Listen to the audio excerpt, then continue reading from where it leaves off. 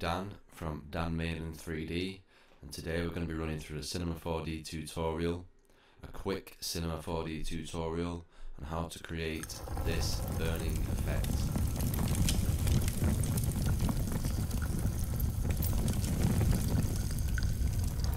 Okay, so we've got a simple cloth simulation, a pyro simulation, and a color change effect. Okay, it's going to be a fairly quick tutorial, so we're going to jump straight in and get going. Okay, so let's jump into Cinema 4D. Let's quickly change some project settings.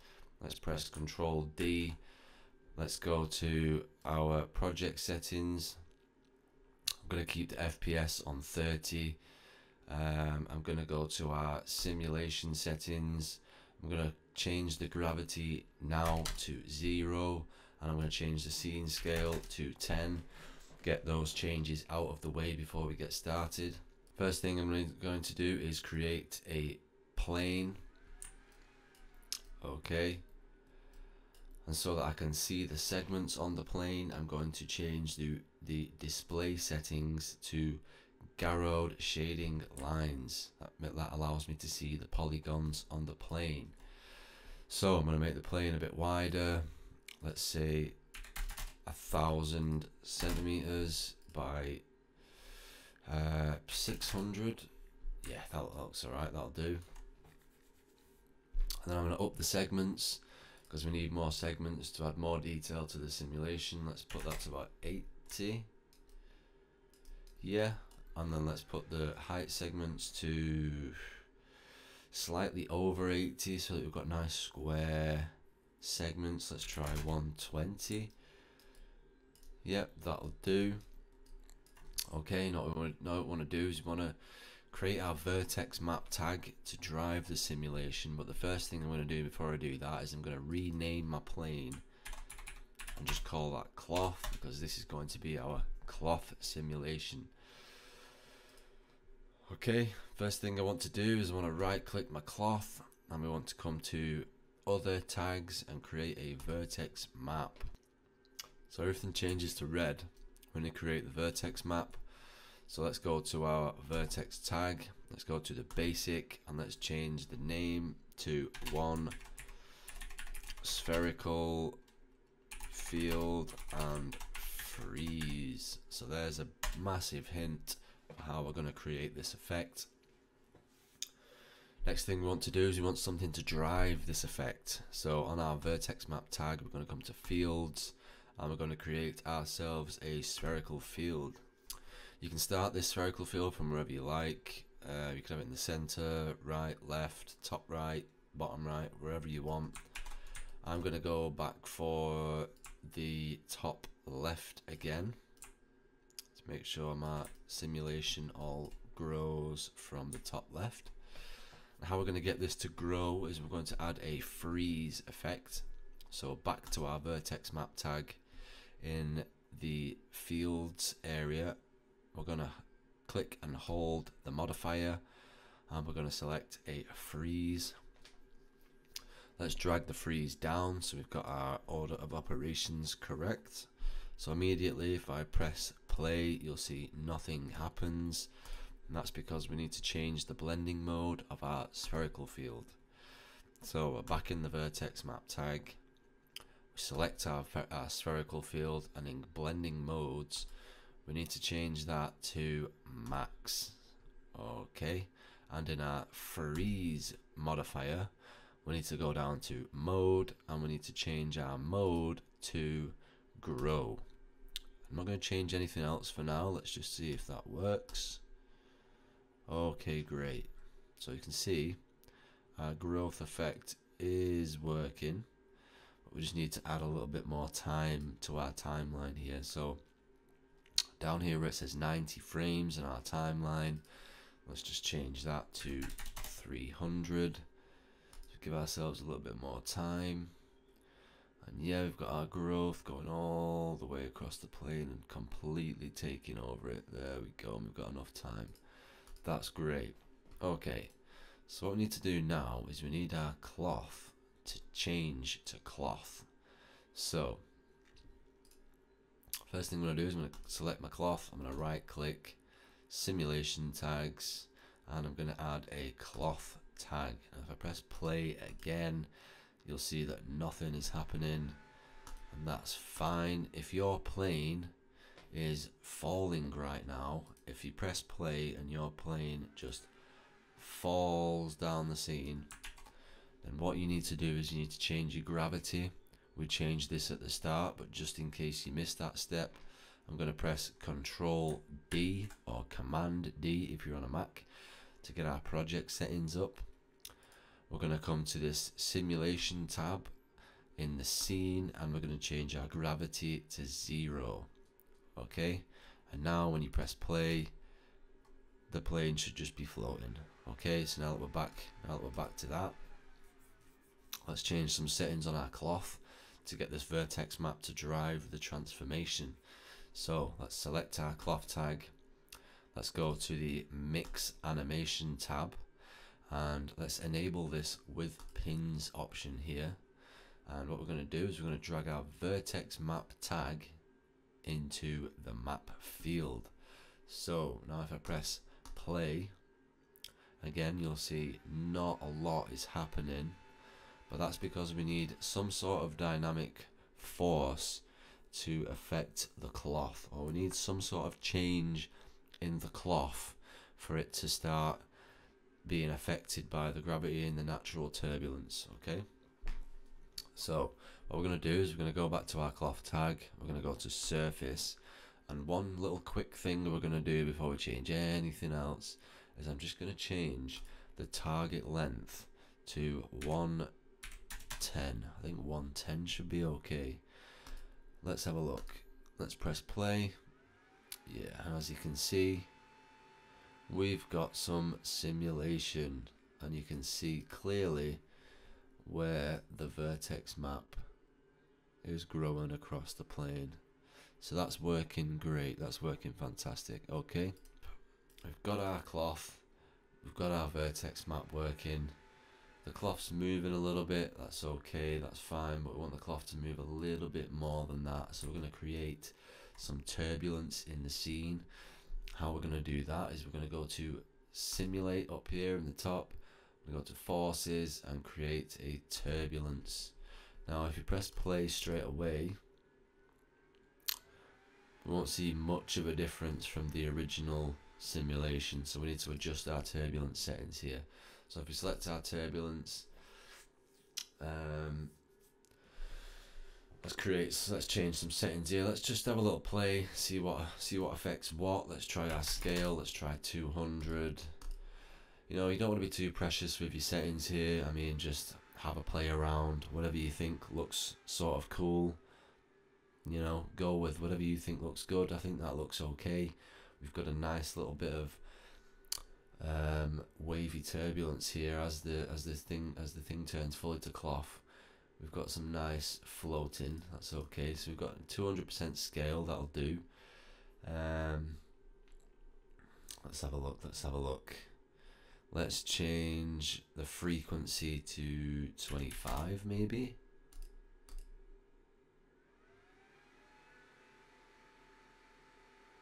Oh yes, very nice. Okay, that'll do for now, Okay, so the next thing we want to do is we want to create our PYRO simulation. So we're done with the cloth for now. If you're happy with your cloth, let's move on. If not, you can add more turbulence. You could, if you wanted to, you could add another turbulence. Let's say let's put this to 50, let's put this to 1,000, and let's put the strength to, let's keep the strength on 5. Could layer some turbulence, get ourselves some more intricately moving cloth. As you can see, we've got a little bit more movement here on the cloth. It looks a little bit more like it's underwater. Okay, let's leave it for that. If you're happy with your cloth, let's move on. If not, obviously, like I said, let's keep tweaking some more settings, but I'm okay with that for now, so let's move on to the PYRO. So the first thing I'm going to do is I'm going to select my cloth. I'm just going to duplicate this by holding Control and dragging. So let me just delete that again. Let's do that again. You could control and paste this, so you could press Control C and V, copy and paste, or you could select your cloth, and if you hold Control or Command and drag, that will also duplicate it. Okay. And what else I'm going to do is I'm going to turn my cloth off for now, my original cloth. Let's disable the cloth tag. So if you go to your cloth tag, basic, and where it says enable, you can turn that off. So that will turn off that cloth object and the tag and the spherical field completely, so that's not affecting anything. And our cloth number 1, we're going to change that to PYRO, because this is going to be our PYRO simulation. Now the first thing we need to do is we need to modify our vertex map tag, because at the moment this whole side of the cloth is yellow, which means when I add my PYRO tag to it, every part of this plane that is yellow will be emitting smoke, and I don't want that. What I want is just this start line here to be emitting our smoke. Okay, so what and how we're going to do that is with a second vertex map tag, and this is a vital step for getting your PYRO to start on the correct section. Okay, so what I'm going to do is, for now, I'm going to select my cloth tag in the basic. I'm just going to select enable, okay, so that we don't see any cloth deformation, we just see our vertex map. So I'm going to click on the PYRO, and I'm going to right click, go back to other, and create a new vertex map tag. So we're all default red. Okay, I'm just going to move that past our cloth tag, and the first thing I'm going to do before I change anything else is we're going to rename this, and we're going to call it number 2. Let's call it PYRO line, for example. This could be vertex map number 2, this could be whatever you want to name it, but I'm going to call it number 2 PYRO line, and I'm just going to press OK, enter. And what I'm going to do here is I'm going to layer up the vertex map tags, and I'm not sure if you knew you could do that, but yes, you can layer vertex map tags. Okay, so I'm going to select my vertex map, I'm going to go to the fields tab, and I'm just going to drag and drop vertex map 1 into our tags. Okay, so if you press play, we've got vertex map number 1, so we've got the growth back, but we're inside vertex map 2.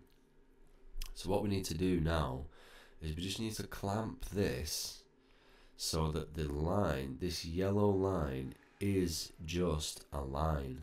Okay, and how we're going to do that is we're going to create a curve modifier.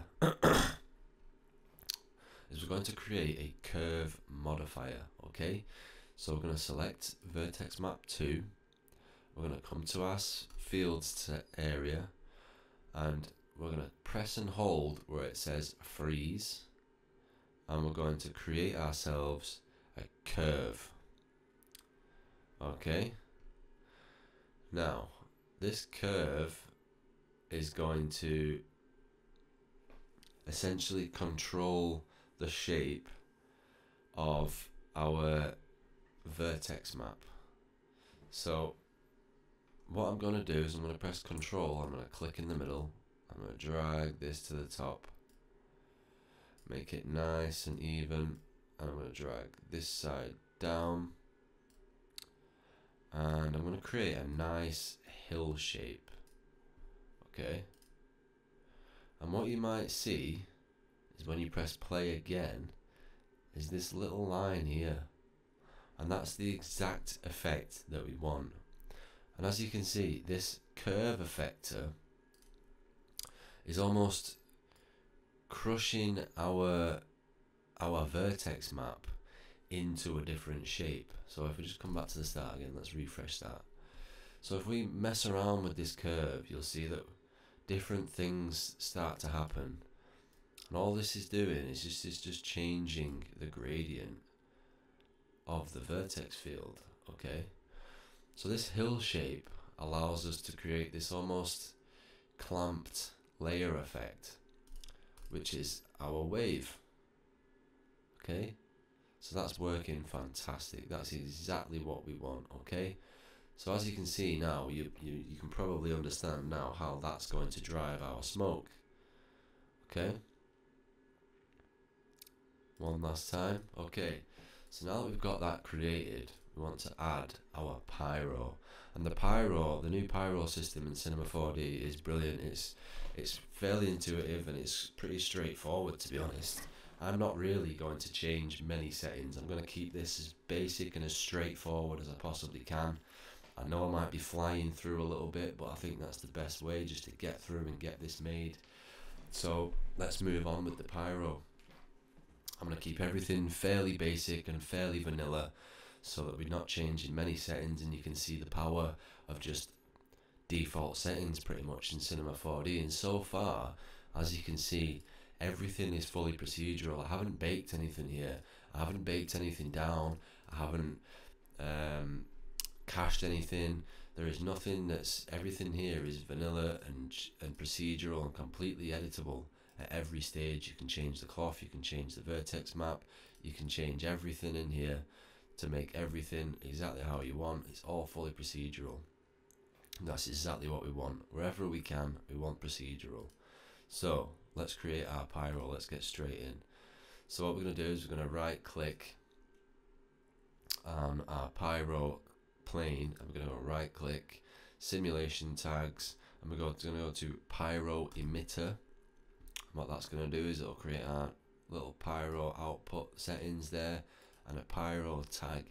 So before we change anything, if we just go and press play, we'll give it a minute to press play, and what you can see is that the whole plane is emitting smoke. And immediately, you know, straight out the box, it's not awful smoke, it's not amazing, but as you can see, you know, there is fuel there, there's smoke, and it is working fairly quick. It's working in the viewport. We haven't done anything. What we want is we want that line to emit our smoke. So we're going to go to our PYRO. We're going to drag and drop our vertex map tag, our number 2 tag.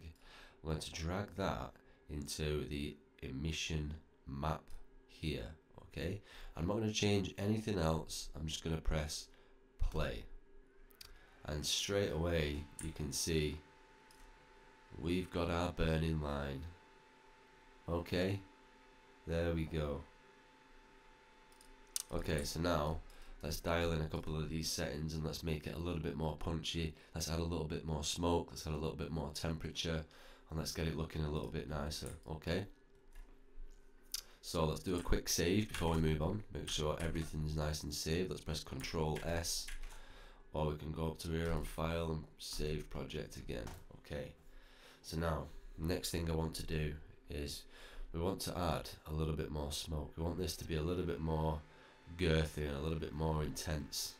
So I'm going to scroll down. I'm on our PYRO tag. I'm going to scroll down a little bit, and underneath temperature where it says fuel, I'm going to, this might be dropped up, so I'm going to drop this down. I'm going to press fuel enabled, and let's just see what this looks like. Woof. Now as you can see, that's a little bit too much. I mean, that might not be a bit too much for you, but that's a little bit too much for me. Look at that. Woof. Okay, that's too much, that's too much. So what I'm going to do is I'm going to, over on the right, on the fuel set, I'm going to change that to 1. Let's restart, let's go back. Yeah, that's a little bit nicer, that's a little bit nicer. Okay. Okay, that's a lot nicer. So what else can we change? Let's go to density. Let's have a look at our density tab. Let's have a change there. Let's change density set to 1. Let's try that. Oh yes, there we go. And we can see some nice smoke coming off there, but again, it's a little bit static and it's a little bit flat, and the smoke's not really doing anything. So we need to change the turbulence here. We want the smoke to be moving around a little bit more naturally, like it's like there's a little bit of wind in the scene. So what I'm going to do here is I'm going to go to the PYRO output settings, and I'm going to go to PYRO scene and PYRO, and the first thing I'm going to change is we're going to look for our general settings. We're going to look for this turbulence tab here, and let's see if we can just up the strength of the turbulence for now. Let's see if we can get some nicer smoke. Oh yes, immediately you can see that the smoke here is immediately starting to shell around a little bit more. Okay, it might be a little bit small, but it's definitely working. We're definitely getting some turbulent smoke there. Okay, that'll do for now. That'll do for me. If you remember, if you want to change any of these settings, I'd just advise just having a play around. There are so many settings within the PYRO output and the actual PYRO emitter tag for you to play with. I would just say go nuts, have a look around, play with the density, play with the temperature, play with the fuel, see what you can get, see what nice smoke effects you can get. The last thing you want to change with your PYRO to get some nicer detail, because as you can see that it's quite blurry almost at the moment. It's quite smudged. That's because simulations like this, like smoke simulations, usually work with voxels. That's essentially a 3D pixel, and what you want to do is, if you want more detail in that simulation, you want to decrease the voxel size. Okay, but what that will do is will make the scene a lot heavier and a lot more taxing for your PC to deal with. So you don't really want to change that until the end, okay? But I'm going to show you right now how to change that and the difference that it makes. Okay, so you can see my smoke at the moment is very pixelated. It looks okay, but it's not the best. There's not much detail there. So I'm going to pause that. I'm going to go back to the start. I'm going to go to our PYRO output, PYRO scene, and PYRO. And the first setting you'll see there is voxel size. All I'm going to do is change that to 2. Okay? Now immediately you will see how much longer it will take my scene to play. It's not going to be a huge increase, but it will definitely be a lot heavier. But you will see, look at that, how much nicer the smoke is there compared to what it was before. Let's just have a little look at that. Very nice, very nice. So as you can see, as you drop the voxel size, the detail will increase, but also the data will, the size will. So let's just drop that to 1. Let's just see if we can get some nice detail in that smoke. Okay, so there we go. Heavy scene detected. Continuing might lead to crashes, unexpected behavior. Do you want to proceed? I'm not sure I want to proceed right now because I am filming a tutorial. So I will press no for now. And it's playing it anyway. Okay. So as you can see, look at the detail in that. Much better. But again, that is much more taxing for your PC. And yeah, we want to keep that high, especially while we're editing. Not 58. We want to keep that high, especially while we're editing, just so that we've got some nice performance to play with. Okay, so we've got our cloth, we've got our PYRO, everything's ready to go. Let's enable our cloth tag again on our PYRO emitter, just so that you can see how it's acting with the cloth. Okay, so let's give it a quick play. Now you can see the cloth is inactivated, the cloth is moving, as well as the PYRO. So immediately we are halfway there with our effect. The basics are done. The simulation's there. We've got some nice cloth that's changing into cloth as long as where it's burning across this line, and it looks really nice. Look at that. The effect's halfway there and we're ready to go. So the last thing to do here is to create our color change material. What we're going to do is we are going to click on our cloth plane, and let's re-enable all of these. So let's click on our cloth tag, let's go to basic and enable to re-enable that cloth tag. So what we have is our cloth plane and our PYRO plane with the exact same cloth tag and the exact same cloth settings. So they should be moving exactly the same. Okay, so the only reason we need the PYRO plane is to drive the PYRO, and we don't want to see that in our render.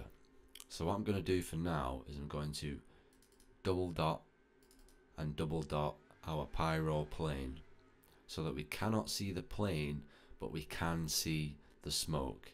Okay, and what we're going to do is we're going to apply our color change texture to our cloth plane. Okay, so that means that we've got our cloth plane in the scene that's moving like cloth, and we have a PYRO plane simply for the PYRO. Okay, so now let's add some textures. Let's get this textured up. So on the top right here next to our render settings, we have this sort of spherical icon, and that is our texture icon, our material manager. So we're going to click that to open it. Okay, and then we're going to go up to create material and a material. Okay, let's open up our material, and we are greeted with our shader graph. The first thing I'm going to do is I'm going to create a few nodes that we need, and before we get started, and then I'll start connecting them up and showing you where to connect them. Okay, so the first thing we want to do is our RS material node. We want to duplicate this. Yep, so again you can click on the node. If you hold Control or Command and drag, it will duplicate, or if you want you can press Control C, Control V, or Command C, Command V if you're on a Mac, and we're just duplicating the material node. So we just have two of these materials. The next thing I'm going to do is I'm going to create a, if you just press the little plus over in the top left, I'm going to create a material blender node. So if I just double click on that, we've got our material blender. Let's zoom out a little bit, move these over a little bit. Let's create we've got our material blender node. I also want to create a vertex attributes node. Okay, the first thing I'm going to do is, with this vertex attribute node selected, I'm going to drag our first vertex map tag, spherical field and freeze. I'm going to drag that into our attribute name. Okay, so that's our vertex map that's driving our simulation. Okay, so what we need to do now is we need to set up our nodes. So I'm going to move our material blender down. I'm going to drag our first material out color into the base material. Okay, the next thing I'm going to do is I'm going to drag the second RS material out color into layer 1 material. Okay, and then I'm going to drag the out of our material blender into the surface. Okay, super straightforward. That's all we've done to it so far. We've got two materials into a material blender, and that's it. Okay, the next thing I'm going to do is I'm going to move my vertex attribute down. Let's just tidy these up a little bit. I'm going to put my vertex map attributes underneath, and then I'm going to drag the out color into the blend color.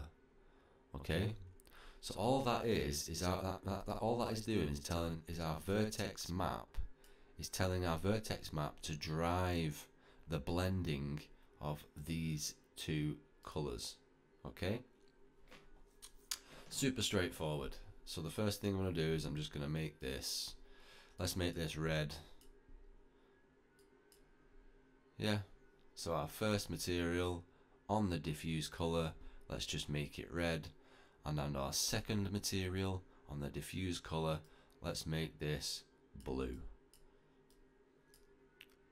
Okay, just so we can see what's going on to begin with. Right, so let's close that down. Let's apply this to our cloth plane. Let's go forward a few frames. Okay, let's pause it for now. Let's turn off the pyro. Let's keep our scene nice and fast. Let's go to the init tag, pyro tag, where it says enabled, uncheck that. Our pyro output, let's uncheck that. Let's just keep our scene nice and simple, and let's just turn off all of our pyro, and let's keep the cloth scene in. Okay, so let's give it a play. Let's go to our Redshift render view, and as you can see, we've got our cloth, our color change.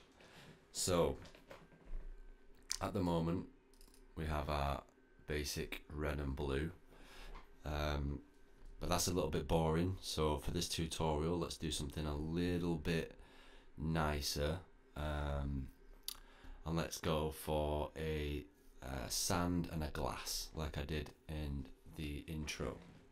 So with our texture back open, let's go to our RS material that is blue. Let's change that to a glass. On our presets, let's change our preset custom to glass, and let's leave it at that for now. As you can see, the render view will update and it'll just be black, but that's because we have no lights in the scene for now, but that's okay. Let's ignore that for now. Let's stop the render viewer, close that down, and focus on our texture. So I want a nice sandy material in my texture. So what I'm going to do is I'm going to drag and drop some maps in that I have saved on my PC. So I have a nice sand texture that I found online. I'm sure you know where to find your textures. I'm not going to run through that right now. And I'm going to drag and drop that into my sand. Okay. And then I'm going to go on the out color and drag that into the diffuse color. And as you can see, we've got our sandy image in our texture. Let's go on to the RS material. Let's make this a little bit more realistic on our reflection. Let's just put this to 0.5 for example. Let's dull some of that reflection a little bit. Let's put the reflection color to about 80, just to make this material a little bit nicer. And the last thing I'm going to do is I'm just going to create a bump map. Super straightforward. I'm not going to mess about with the maps too much. I'm not going to go any more deep with this. Let's just grab the out color to our bump input and our out into our overall bump map. Okay, I'm not going to go any more advanced with the textures for now. Let's just leave it at that. We have our simple color change material from sand to glass. Okay, let's keep it at that. Let's keep it nice and straightforward. Let's close that down. As you can see in the viewport, our sand is showing up. Let's go to the Redshift render view again, and let's just have a quick look, see what this looks like. So as you can see, we've got our sand material. It looks a bit rubbish for now, but that's fine. If we play it through a little bit, we have our empty patch and our sand, so it is working, but let's just get a light in there. The only reason this looks black and rubbish is because we have no lights. So for now, for the sake of this video, let's throw in a simple dome light. Let's come to our dome light settings. Let's turn the background off, and there we go. We can see our glass cloth changing over the sand, and everything is working like we want it to. We can make the textures look a little bit nicer in the end, but for now, let's get on with the tutorial. So let's stop the render viewer. Let's close that down. The next thing we want to do is we need to be able to see our pyro in the viewport. So let's get everything enabled again. Spherical field, pyro plane, pyro output. Let's select our pyro tag, enable that. Let's select our cloth tag, let's enable that. So everything's enabled again. We just can't see the plane in the view, in the render view, so that's great. Let's restart. Now we need to be able to see our pyro in the render view, and in order to do that, we need to create a pyro texture. Now this is a lot more straightforward than it used to be. You used to have to bake out the pyro into a VBD, then create a volume and all sorts of extra stuff. But now that pyro has been integrated into Cinema 4D, we don't need to do that anymore. It's nice and straightforward. So we're going to come up to here to create material, and we're just going to create a pyro volume. Super straightforward. That's all you have to do. Let's drag and drop that onto our pyro. Let's go, let's restart the timeline, let's play it through. Let's wait till it's played through a little bit. Okay, and let's open up our Redshift render view again. Let's press play. Okay, and immediately, there we go. We have some smoke burning across the plane. So there we go, guys. I mean, that's pretty much it. Your pyro's done, your cloth's done, your textures are done, everything's ready to go. And like I said, this is fully customizable. You can change how much you want your cloth to move around. You can change whatever texture you want the colors to change between. You can adjust the brightness of your smoke. You can adjust the amount of smoke. You can adjust the size of your flames. You can adjust the resolution of your smoke. So let me just give this another quick play. Just give that a little second to jump back in. I don't know why it did that, but you can see how much nicer this smoke looks now. Ooh, look at that. And if I want to get this sand texture to look a little bit nicer as well, let's open up our material. Let's select our sand node. Let's just up the scale here to maybe 3 by 3. There we go. Our sand's a little bit nicer. We can change the bump. Let's just keep that around 0.5. Again, we can change our glass. You could change that to whatever you want. That doesn't have to be glass.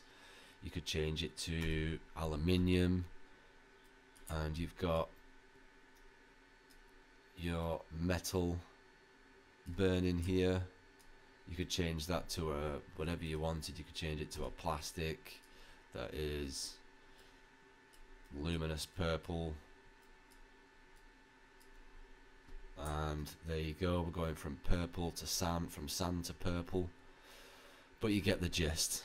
Okay guys, that's going to be me for now. I hope you enjoyed the tutorial. It'd be interesting to see what you can do with that. Remember, the colors are infinite. You can do whatever you want with the colors. You can go as crazy as you want. Like I said, I've done a steel and I've done a cotton steel mixed with corrugated steel, and I've done a sand mixed with a glassy cloth, and I've done a red velvet into a gold, and I've done a red cloth into a blue cloth, nice and simple. But like I said, the options are endless, and that's completely up to you. I hope you enjoyed the tutorial. If you want to hear more, if you've got any questions, don't be afraid to ask in the comments, or feel free to send me a message. And yeah, happy creating, guys. Hope you enjoyed the tutorial, and I'll see you in the next one.